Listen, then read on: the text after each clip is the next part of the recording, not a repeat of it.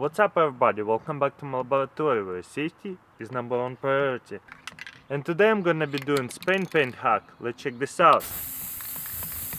After you use your spray paint, don't just close it and put it away, because inside of this tube where it's sprayed out, the paint is gonna get dry out and get clogged, and it's gonna be whole fresh spray paint going to be wasted. So what you wanna do is put it upside down and spray.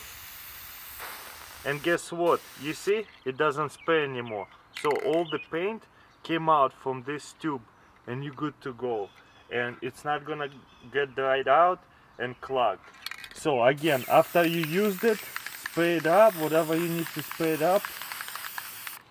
So what you wanna do is just put it upside down now and spray it. And you see, it stops spraying paint. You're good to go.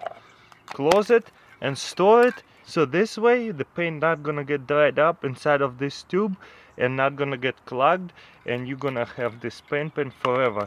And guess what? This thing is still full, so I don't wanna waste it.